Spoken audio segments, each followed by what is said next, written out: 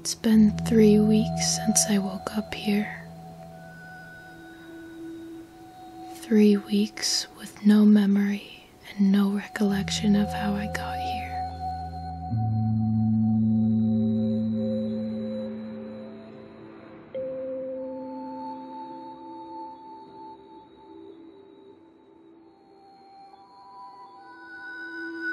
It was just me at first, until I found Sky.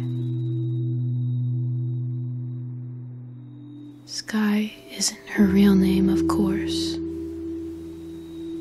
I started calling her that because of her eyes.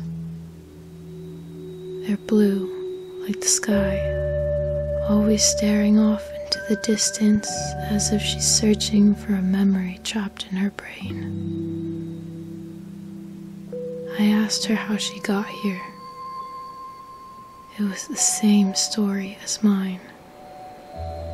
She woke up, no memory, no idea where she was. I began to wonder how many of us there were on this island.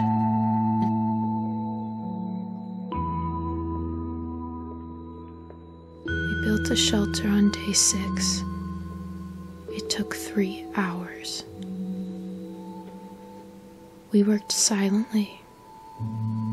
There was this sort of unspoken knowledge between us. We knew what we needed to do, and we did it. On day 9, we decided to go out and look for some berries. That's when we found her. She wore an indigo-colored shirt with a tiger on it. Naturally, we called her Indy. Those boats you see all around us, we can't get to them. One step into that water, and an electric shock is sent through our bodies. We learned that the hard way.